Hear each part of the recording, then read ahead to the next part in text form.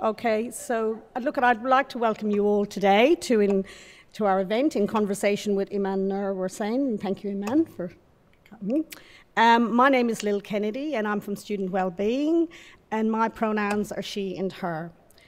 On behalf of Student Wellbeing, I would like to welcome you all here today, including those who are viewing this from other campuses. So we're live streaming to the regions. That's really good. I hope they have managed to connect in. I also want to start today by acknowledging the Wurundjeri people of the Kulin Nation as the custodians of the land on which Melbourne campus is based, and we want to pay our respects to their elders, past and present and future. I don't know how many of you, but I hope you've been enjoying the celebrations around the Pride Festival this week. I think there's been lots of activity, and I think it was really fun yesterday. We had a great time, and it's continuing today, and there's been lovely music happening on the lawn, and so it's been really, really good spirit. I think given Harmony Day last week and Pride today, it really fits with the theme for this event, which is community through diversity, and I think it's really proven that La Trobe and our community benefit from our diversity. So I just want to make that point. And I think the topic that we have today also really fits in with that theme. And Nora will talk more about, and our panelists will talk more about the intersectionality of faith and sexuality and gender. I'd just like to start by introducing Timothy William Jones, who is going to chair this event. And Timothy is a historian and also has an interest in religion, gender, and sexuality. Correct? Am I right? Okay. Thanks very much, Sil. Before I introduce our speaker and panel, I just wanted to say, because it's being filmed, if any of you are shy about being on camera, the backs of your heads will be all that might be seen. But if you're even shy about that, can I encourage you to sit in the back rows, and then you'll be completely anonymous.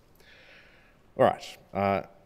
Today, our much anticipated speaker, Imam Noor Warsame, will speak first, and then we'll have some time for questions after the panel, with our panel. So I'll invite our panel to comment and then open it up to the floor for a more general discussion. So on our panel, we have Dr. Carol de Cruz. Carol's a senior lecturer at La Trobe and has been working in gender, sexuality and diversity studies since 2007. She's the author of Identity Politics in Deconstruction, Calculating with the Incalculable, and co-editor of the anthology After Homosexual, The Legacies of Gay Liberation, commemorating the work of Aaron Dennis Altman. Please welcome Carol de Cruz.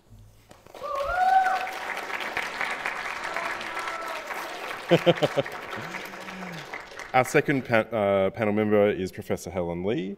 Helen's research has focused on the people of Tonga in the South Pacific and Tongans who've migrated and settled in countries such as Australia. Her main focus has been questions of cultural identity, belonging, and especially the ways in which identity is formed by young people and children. Please welcome Professor Helen Lee.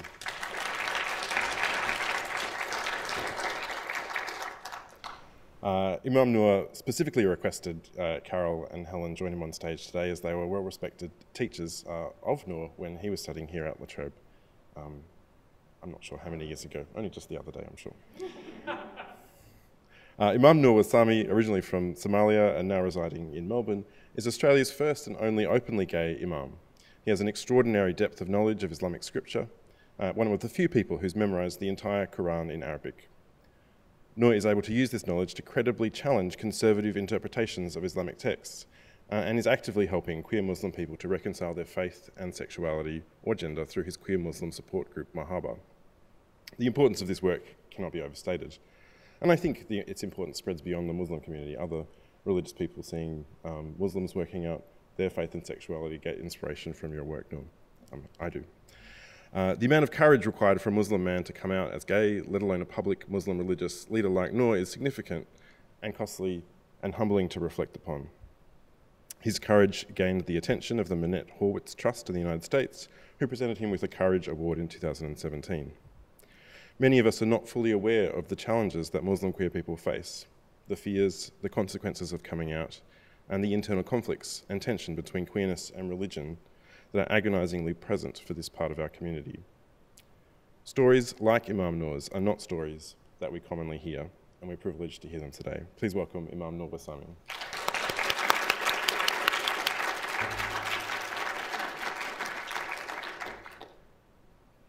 Thank you very much, Tim.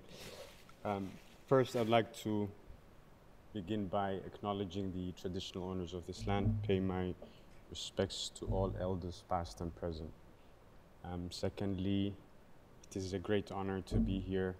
I thank the counseling department for inviting me, the Trobe University, and also I am very humbled to have two of my greatest teachers, in fact, idols of mine, to be on a panel with me. I was saying to one of my friends, I think I have been doing something right to have my teachers on a panel. So thank you very much for agreeing to be joining me. One of the things that I wanted to share with you, when I came out publicly, it would have been 2010. I analyzed the risks, the consequences. I know my people intimately. I have been active as an imam in Melbourne since probably 2000, 2001, just after year 12. I was the school captain in my Islamic school in Springvale in the second half of year 11 and throughout year 12. I was also the imam in my school, but then requests started coming from my local mosque, because there were not people that were, I wasn't a hafiz back then, but there were not many people that were well versed in the Quran, so they wrote a letter to my principal back then requesting that I get allowed to leave one Friday in a month out of 4 Fridays in a month to give the Friday sermons. Reluctantly, my principal agreed. So coming out in 2010, and particularly starting Marhaba in November 2013, I knew the consequences that would have on me personally, on my family, and on the community that I have been leading for many years. However, those were risks that I was willing to live with. I don't think of myself as courageous, even the word, it was humbling. I still don't think of myself as courageous. I thought, how can I use my story to try to make a difference? Coming to La Trobe and particularly learning gender and sexuality studies in the beginning with Dr. Carroll, it somehow revolutionized my life, because it was terminologies, and also from Professor Helen Lee, terminologies that were just fascinating for me. I came from a background as an imam. You know, I am a person who's hafiz, and I studied what's called tafsir, the commentary of the Quran. So some of the words that I learned here were just, even though I haven't finished, it is to be finished, to be continued, soon I hope, were just revolutionary. Ways of seeing, for example, was a lecture that I will never forget. I often, even from Professor Helen Lee, I still have some of those notes, even though I didn't attend most of the lectures, but I kept them. I printed them all out, and every now and then I would look at them. So it was, I took a leap in November 2013. I didn't know where I was going to land. I thought carefully of the risks and the consequences. However, I never thought that it was going to save lives, that leap. I never thought the impact that it would have on a global scale. It started from my humble lounge room with a geriatric American bulldog who's gone to God now, Chico, God bless his soul, staring at me, but I thought, okay, it was particularly specifically in November 22nd of 2013. From my humble lounge room, within the first year, the impact was just national. It was Marhaba, you see the email, .Melbourne. I said we can keep it as that, .Melbourne, because that's where we started. But the impact was national, families reaching out. The last count that we did was in January of last year. And it was 1,800 people that I alone dealt with. And I am one man with very limited means. 800 individuals that, because of a platform, an idea that I had, I facilitated a platform that we could have these discussions of sexuality and spirituality. I said I didn't know, and I still don't know how to reconcile the two for many individuals, but I said let's just talk about it in a safe environment where people will not be targeted. So safety was something that was always in my mind, and I must thank Victoria Police Gabi. You know, you have been a great pillar of support. You were there from day one. In our first meeting, if you remember, it gave a lot of confidence to young people that we're going back to the trauma, the environment that was causing the trauma, to come and, okay, there's others like us. A Pakistani couple, a sister who is in a relationship, she said, I never thought there were Pakistani lesbians. Just by coming to social dinners that we facilitated on a monthly basis. People were paranoid about seeing others. So a Somalian person who's gay or lesbian will be paranoid about seeing another Somalian person who's gay. I said, but why? You're the same. So that was, you know, to manage the dynamics of the group was interesting, to say the least.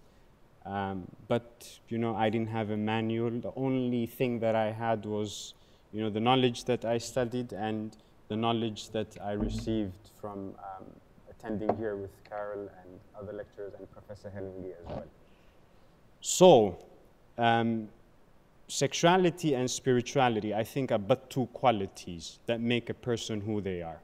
You know, I often, with the media, brouhaha, they referred to me as Australia's first gay imam. I said, I wonder, would the same brouhaha have been done about Australia's first straight imam? But then I thought, okay, it's probably because of the trauma that LGBT people have gone throughout our history. And it's a very important topic, and I constantly, I feel privileged talking about it, because if you look in our history, throughout our history as a human species, there have always been people that stood out or stood up against the status quo and initiated change. And in our lifetime, at least in my lifetime, it has been the queer community. So it is a topic that is I feel very humbled to speak about always. However, there is still a lot of work. Last night only, I was speaking to a Somalian boy who was taken out of his country of birth in Holland, never left the country, was lied to by the parents, took him to all the way in Somalia, and has been stuck there for 5 years. Physically assaulted, broken teeth. For a family member to abuse a child simply because they do not understand their sexuality, that is something that is unforgivable. And I'm a man of God, I believe in God. I think that is something that all parents will be accountable for in front of God, because it's a gift. And in Arabic there's a saying, النعمة إذا فقدت عرفت. A gift that one has, only when they lose it, they will understand its value. We don't understand the value of eyesight, ask a blind person. We do not value the gift of children. But at that moment of death for parents, and you know, every parent would want to be buried by their child, the worst thing that can happen to any parent is to bury their child. It happened to our family. We almost lost my mother. The worst thing that can happen. However, some parents, you know, I think that rite of passage, they do not see this new life as a separate life. I remember a Somalian mother who visited me last year, all the way from the western suburbs to South Yara, driving the Tarago, and came and said, I want my son back. The son somehow decided to come out on Facebook with all uncles on there. I said, why would you do that? Because you know, you're dealing with a mentality that does not understand gender and sexuality. There's a binary code, you know, when it comes to identity. So anyway, after a few months, she said, I want my son back, Sheikh. So I said, okay, come, let's talk about it. We helped him, we found accommodation, and emergency accommodation. And then after that, he found stable accommodation. And then she reached out. Somehow she found my details. And we talked about the son. I said, tell me about this boy. She said, oh, Sheikh, he's gay. I said, Mama, just forget the gay thing. And I was using my phone. I said, and I was sitting on the passenger side of the Tarago. I said, this is the gay thing. And I took the phone out. I said, tell me about this boy. You carried him for 9 months. You gave birth to him. You fed him. And then this mother just, fell, started crying. Oh, he was such a nice boy. He did the best for me. He loved me. He used to help me with the shopping. He was the best among his siblings. I said, you forgot all of that. And you're focused on this, the one gay issue. It is one of two qualities, spirituality and sexuality, that make us who we are, among many, many other qualities. Then it dawned upon me. I said, but why do you overlook all these qualities? She said, oh, but Sheikh, he's not going to give me grandchildren. A modification of children. So then I thought, okay, at least there's a step. She came and reached out. So there is a great need, my dear friends. I thought, how can I use my journey? I never thought, I thought of the risks, and the threats came within the first year to my front door. I thought carefully of them. A teacher of mine, Lana Musa, who passed away, he used to always tell us to analyze before we take a step, a decision in anything in life. He used to ask us to think of 1,000 outcomes, and he would always make us start with worst case scenario, and actually would make us write them down.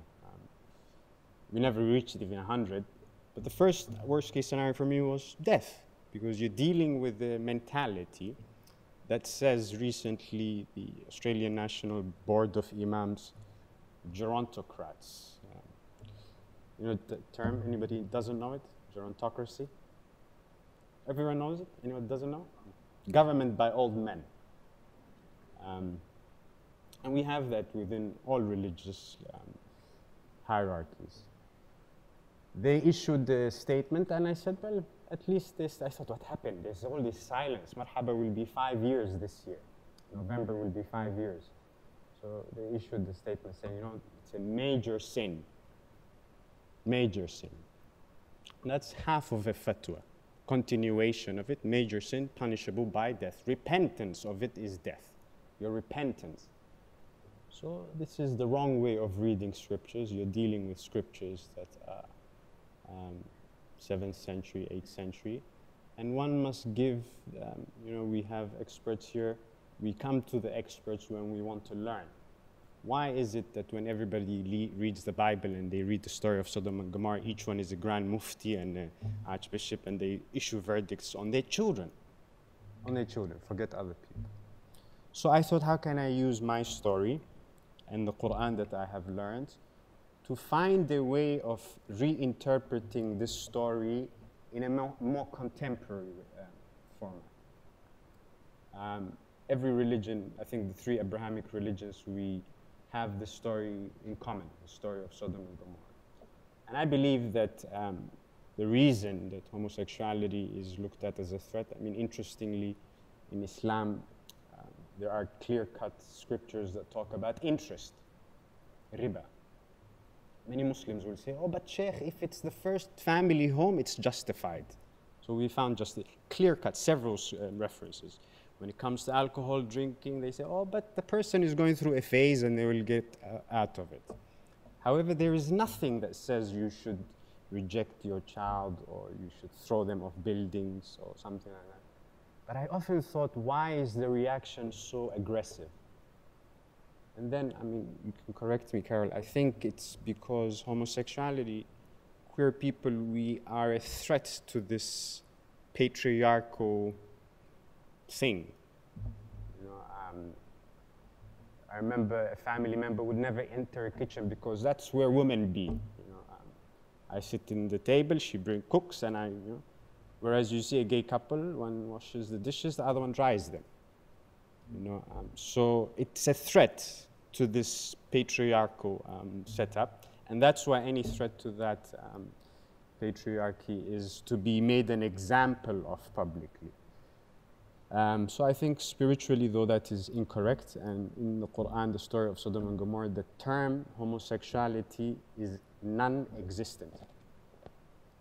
There are more clearer references in the Bible, but in the Quran, the term homosexuality is non-existent. The story of Sodom and Gomorrah and Prophet Lut alayhi salam is used to justify that. And when you look at the story through the books of tafsir, the books of commentary, it wasn't homosexuality that these people were involved in. It was acts of rape, which still happens now. I come from Somalian background. Somalia is the only country in the whole of Africa that is Muslim. There's not even sects. There's all Sunni. Probably some overseas have changed, but in the country. Yet, the worst civil war in our history has been happening there since 1990. We have tribalism there, tribalism. And when one tribe wages war on another tribe, these are all Muslim people, by the way, all Muslim, all same sect, Sunni, but when they would wage war on another village, they would rape men, women, children, everything that moves. So it was a war strategy that still happens till this day in my home country of Somalia, original country of Somalia. It happens in different parts in Africa and so forth. So it was that act, and some scholars of tafsir, they say it was that act, and they were apparently, Sodom and Gomorrah, the first people. Some scholars of commentary say that they were the first people that were involved in this act of waging war, two villages on either side of, I think, the Dead Sea, where the Jordan River is, and they would attack each other and do this. So Lot came to them and said, no, this is wrong. And then we have totally changed that to hurt young people. We have a tragedy in our country, my dear friends, respected teachers. We have 4 million people with mental health, and it's on the rise in our country. I like to refer to it as an avalanche of misery coming into psychiatric wards and emergency departments. A lot of it are young people. A lot of it is young people. And the trauma is generally starting from homes. So I said, okay, in academia we are taught original thought. So I thought that night when I started on 22nd of November, I said, how can I do something to get into the homes? I mean, I was really nervous. I was, this courage, a word, was a big shock to me when I received it, but I was really, pooping myself, so to speak, because I said, what, really? Because, how people would just take one nut person to come and say, I will do it, So I thought, okay, wait. Then the media started. We started getting invites. I said, look, just hold on, wait. Let's build a group. And, as I was saying, Gabby and Victoria Police, you have attended several times. It gave a lot of confidence to the young people just to see Victoria Police's presence. But then I said, okay, wait. Joy FM was calling. There was other media outlets. But I said, we're not established yet. And my idea was not to, is it the mic? My idea was not publicity and that. My idea was to provide healing, to manage the trauma. It is irreversible, the trauma that families do to their loved ones. Irreversible. I think Professor Lee, one of the terms I learned in my classes were interference. Interference that as the child is being brought up, I remember once a father, I was called to a walima, 7 days, when a child is 7 days old, that's the day that the name is chosen. Generally, the names are chosen anyway, but there's this celebration. And this 7-day-old, 7 days, 1 week, boy, the father picks him up and says, Sheikh, Imam, look, doesn't he look like a doctor? And that interference, I think, when I learned from Professor Lee was, I'm thinking, oh, wow. And then boys don't cry, men don't cry, and then you have this repressed, or it's a way that you have been taught how to be, and you can't even express your emotions. So for me, I was meeting with an official yesterday who said, it was through science that I found atheism. I said, for me, as a person who came from an Islamic background and as an Imam, it was through science that I found the reconciliation of my spirituality and sexuality. Because, like I said, coming here and learning those terminologies, I said, wow, okay, it's not only, I said, wow, and then, one must seek therapy as well. But I wasn't, if I ever call myself courageous, it's because I was not willing to, I always stood up to the injustice. I copped a lot of hiding, I got into a lot of trouble for it from our elders and our mosques and communities. But I always just was questioning, but why? But why? But why? They said, shh, Noor, don't. Even when I was on the board of Imams here of Victoria, there was 36 of us. I can refer the other 35 to some Neanderthal rocks that should have been extinct. But they're there, and running mosques with thousands of young people and, damaging young people. So I thought, two things I had a problem with, and I will finish. Two things I had a problem with. I had a problem with young people that were saying, look, I reject faith. This God who's telling me, I said, God's not telling you this. It is people telling you this. So I had a problem with that, young people who would be rejecting the faith. Of all faiths, not only Islam, of all faiths. Marhaba initially started for Muslims, then we had George, good to see you. We had all other faiths. We had people who had partners would come and they would say, a Jewish person who was in a same-sex relationship with one of our members said, oh, Noor, you have restored the faith back. I said, but we haven't talked about the Torah at all. But I had a problem with people rejecting one part of their identity simply because of what people dictated to them. And the second thing I had a problem with was people doing what I did. Got married. I never led the double life. I had a beautiful, loving marriage for 1 year. And I have a beautiful child that came out of that marriage. But I had a problem, and within 1 year, I said, look, I can't do this. Because I was told it will disappear. It will go away. It never went away. In fact, it was like more. And I was, I broke this young girl who loved me. I broke her heart, because I brought an innocent person, because of, again, what people were telling me, into my web of lies. Took some time, but alhamdulillah, now thankfully, we are good friends and she has forgiven me. It took some time though. But I had a problem with people that were doing that and leading a double life. As an Imam, I have seen many men who would be married, the wife will be at home, one with a litter of children, 1, 2, 3, 4, 5, paralyze the woman in the house, and then go do the double life, whatever they were doing in saunas and gay clubs and that. I said, but you have a family in here. What do you do? He said, oh, Sheikh, it's okay, don't. If they don't know, they don't know. So I had a problem with those two things. So I thought, how can we facilitate something where, forget, marhaba, we always mentioned in the beginning, it's a way of reconciling the two. But I said, if we don't even talk about it, how do we find ways of reconciling? You will not find any of the Imams, whether it's in Victoria, whether it's in New South Wales, whether it's national or Pacific-wide, you will not find any Imams that will sit in a discussion like this and have just a normal discussion about sexuality and spirituality, because taboo in the use of language. In 70 countries, everyone that is sitting here will simply be imprisoned for the simple fact that you're sitting here because of sexuality. 10 of those countries, Somalia, my country of origin, is one, and LGBT people are executed. So there's still a lot of work, there is still a lot of work, and I think the work that I did from 2001 till 2013 as an Imam who was closeted Imam, if I compare to what we have achieved from 2013 since Marhaba started till now, the achievements from 2013 till now will outweigh the others that for all those years. It saved lives. I couldn't believe it. Yeah. Several people contacted. They said, just seeing your story, one person, I will end with this example, one person who is of my country of origin, contacted me after they saw the project story. And, you know, the media platform for me, it was a strategic move. The cameraman was paid, the interviewee was paid, everyone was paid. I went there just on a voluntary.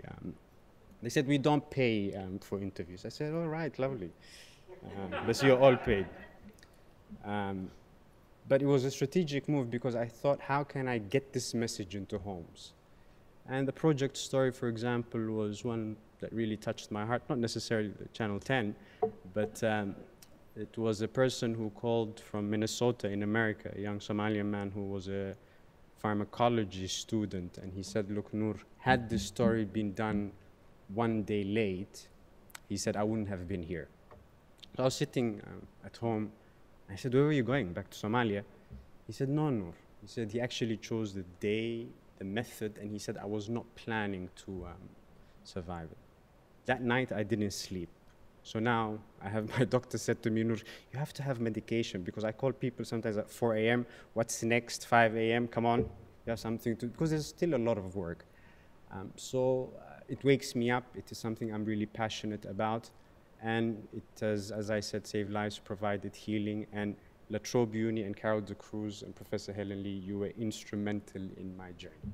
So thank you very much for inviting me, and thank you.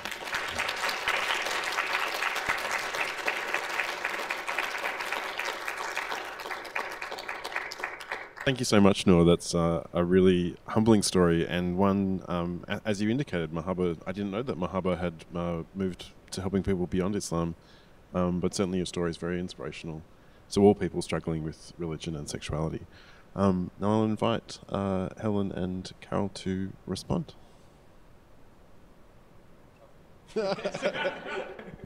You're never in trouble. Yeah, thank you. Can you all hear me? Is this working? Yeah.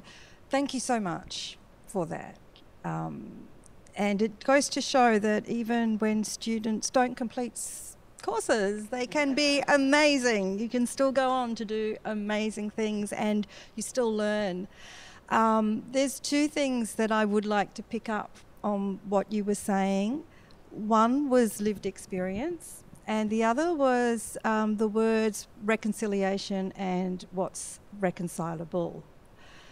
Lived experience, I think, for anyone who's brought up with any kind of faith and is given a way of thinking about sexuality through that faith, means that at different points in time, the way you're going to make sense of sex and sexuality is going to be within that frame.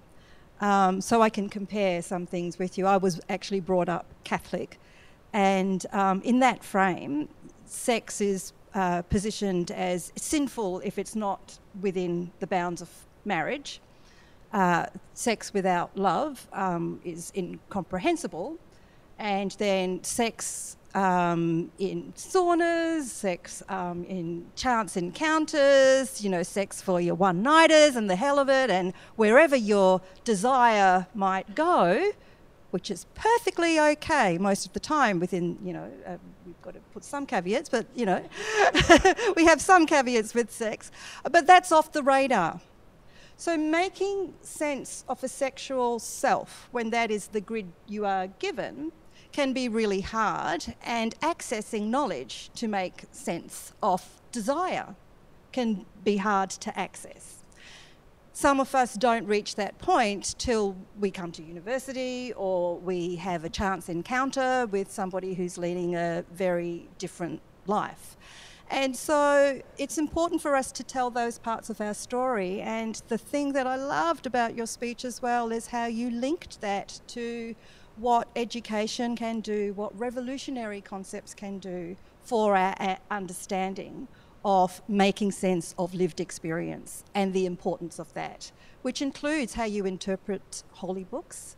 It includes learning the history of the word homosexuality, which is not in the Bible either, by the way. The word only came into being in the 19th century. you know. So those sorts of things really help us with lived experience. The other thing I want to pick up from what you said was a moment in which you said, I'm not sure if faith and sexuality are reconcilable. And I think that's great that you said that, because for as much as you spoke about reconciling things through conversation, I'm glad that you actually noticed that things don't reconcile. This is the world that we're living in, and part of learning is to actually work with the disjuncture. And I take both faith and sexuality as both things are evolving in a world that's historically messy and politically corrupt and awful and wrong.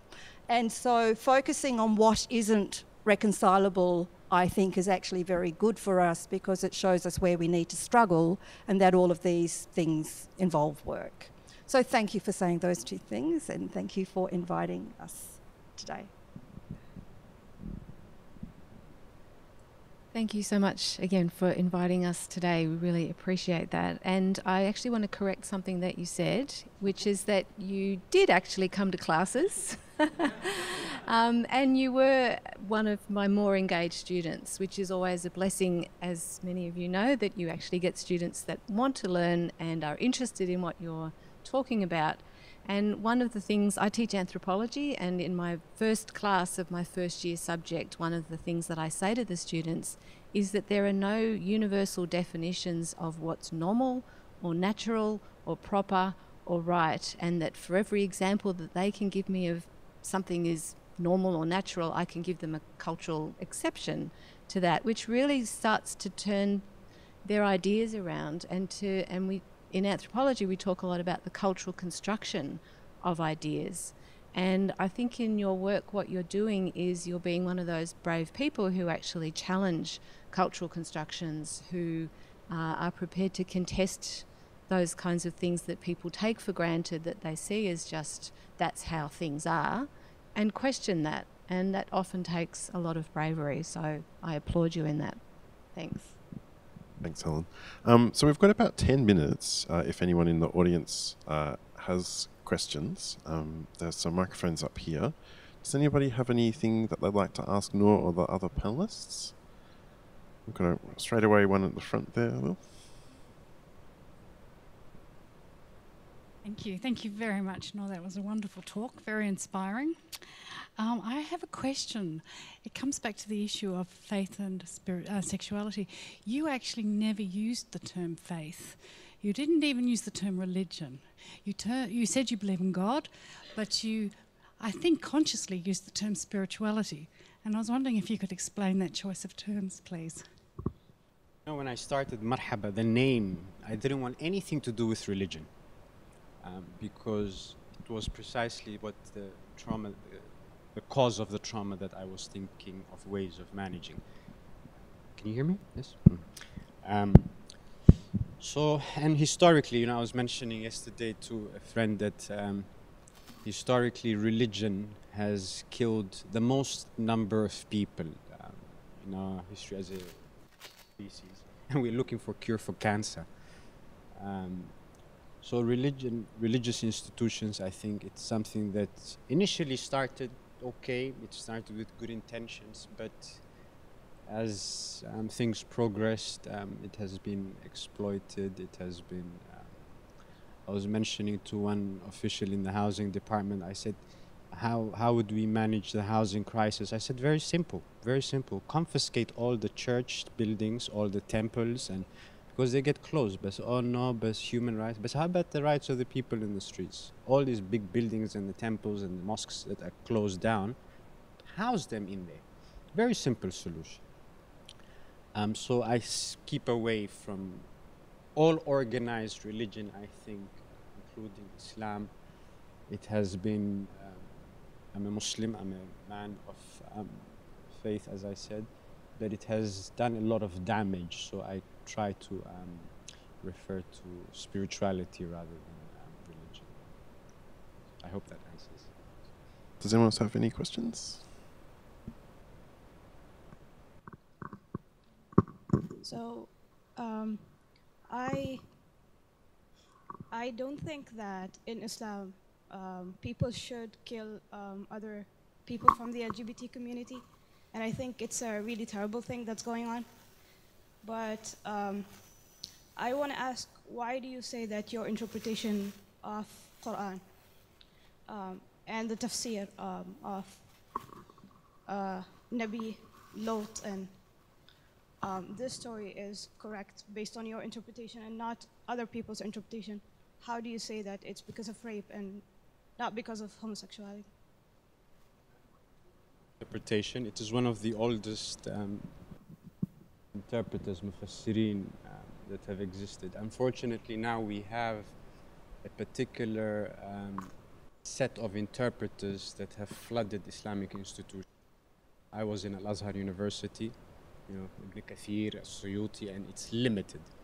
But when you look back into, for example, Tabari, Tabari's tafsir is where I got this from. It was, so it's not my interpretation, it is one of the oldest. If not, I think it is the oldest, one of the oldest mufassirin commentators out there. So that is where my reference is from.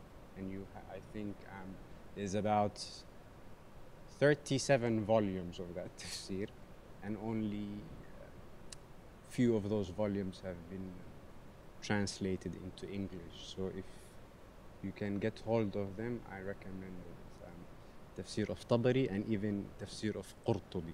Both of those I recommend that you do. So I wanted to add that, do you agree that in Islam, any relationships between any two people, I mean sexual relationships or romantic even relationships, have to come after marriage or not?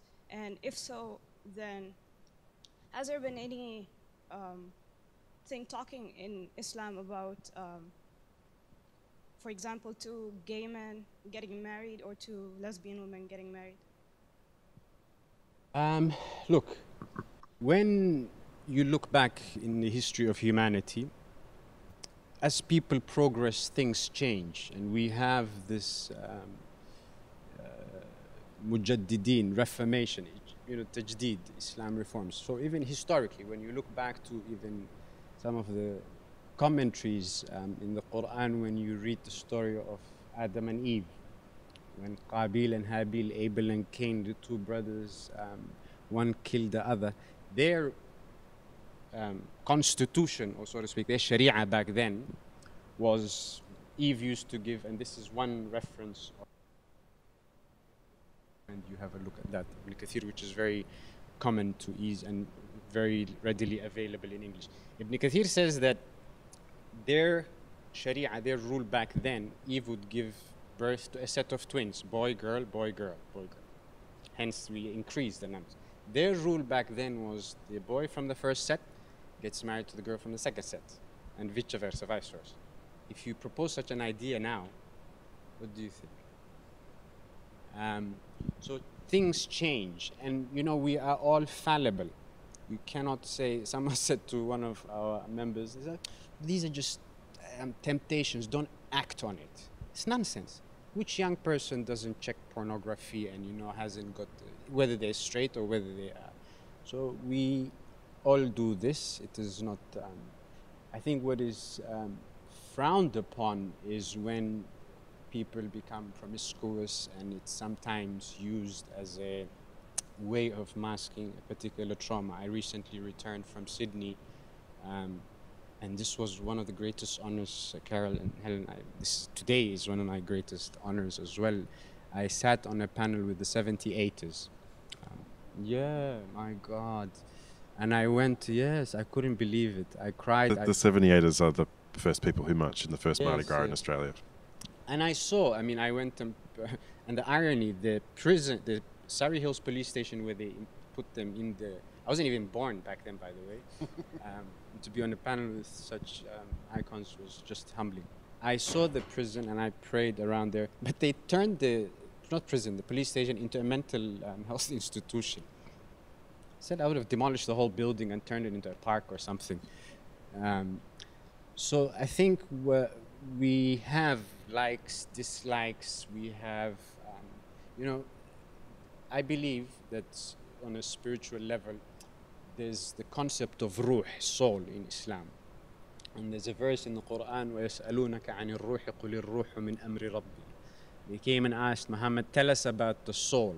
He said, the soul is something that is of my God. We cannot understand it.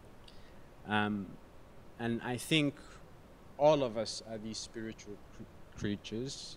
So to put a binary code on this is how you should be and this is how it should be, and historically, forever, it's something that is, I think, unspiritual, and it's not, you cannot box a soul that is to be linked with, to go back to ultimately the source, which is Allah, God Almighty. I hope that answers your question. It's an interesting question. I was thinking, I've done a lot of work on the history of Christianity and sodomy, and it's in parallel in Christian tradition. It's not until 1,000 years after Christ that sodomy starts to be interpreted predominantly as a sexual sin, not as a sin of violence. If anyone else has a question, put up your hand, but I have a question which I'm going to sneak in. You said towards the end that there were two things that you didn't like: people living a double life, but also people thinking that they couldn't reconcile or live with being spiritual and being queer. I was speaking to someone who leads, as part of my research, a group of Christians, survivors of gay conversion therapy, who've gone through quite traumatic processes because of their struggle to reconcile their religious and sexual identities. And he said for some people in their group, being spiritual is too hard. And he says, don't worry about it for now, just be safe. Can you comment on that? The difficulties of when you've gone through traumatic experiences, trying to reconcile your religion and your sexuality, do you think it's okay to give up on religion for a bit? Well, you would understand.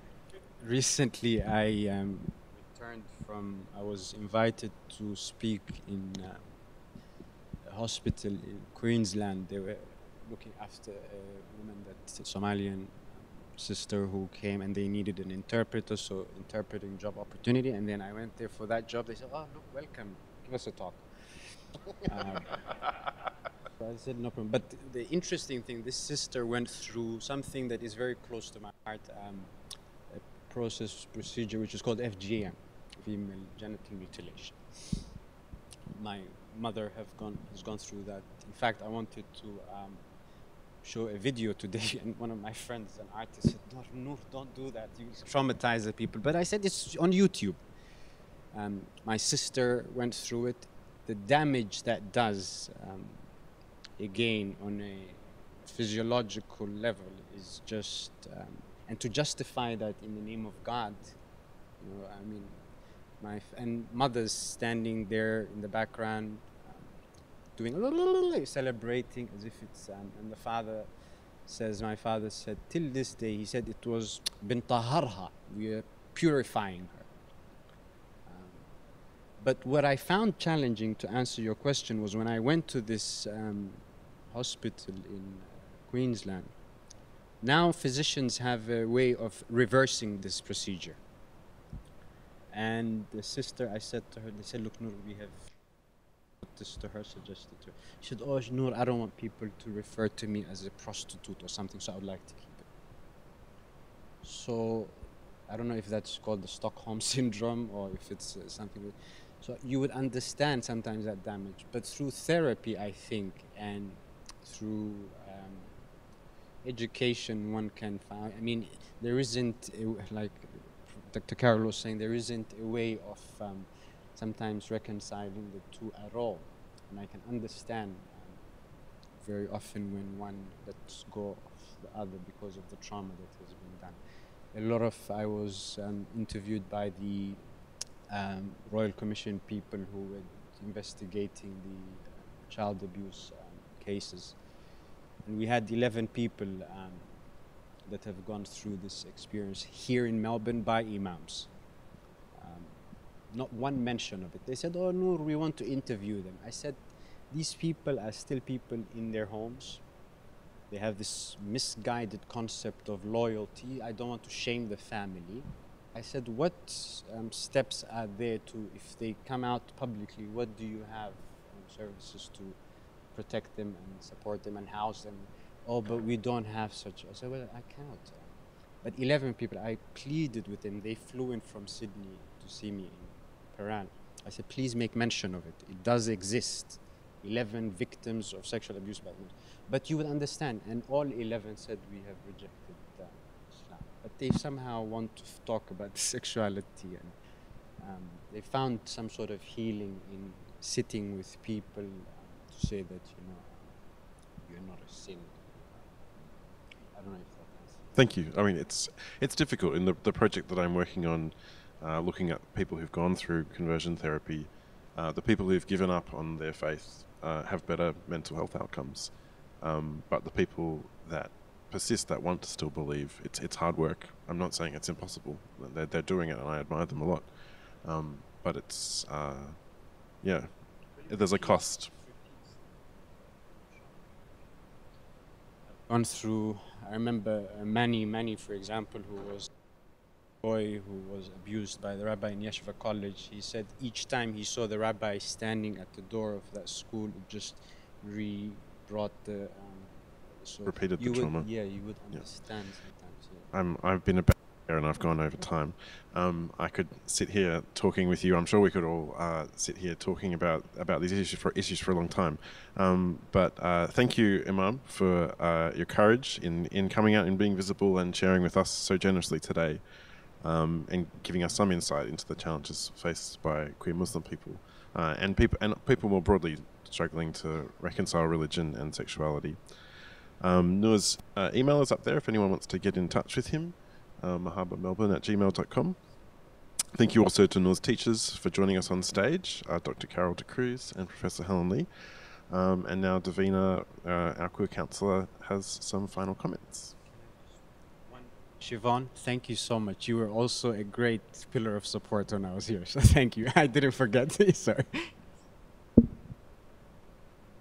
Lil was going to come up. Is Lil around? Yeah. Thank you, Timothy. Ridiculous to close this. I feel like we could just keep talking for hours. We really wanted to have Imam Nur speak last year. So it's been about 18 months we've been like... Anyway, so we were so excited. We were ecstatic when he was able to speak this year. Because as you heard today, Imam Nur is no ordinary speaker. In my conversations with him on the phone to organise this, I was really struck by his humility and his sincerity and his generosity.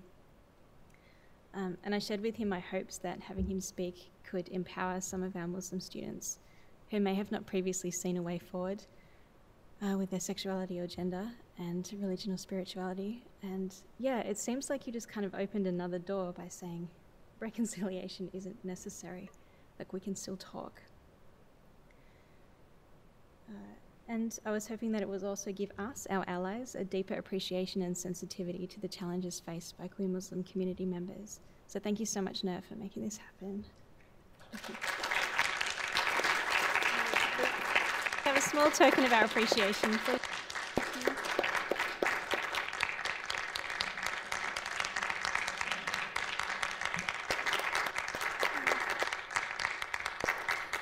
Have one for Carolyn De Cruz as well.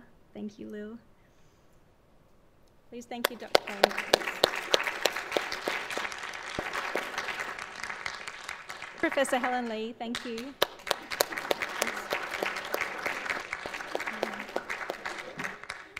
And Dr. Timothy William Jones, thank you.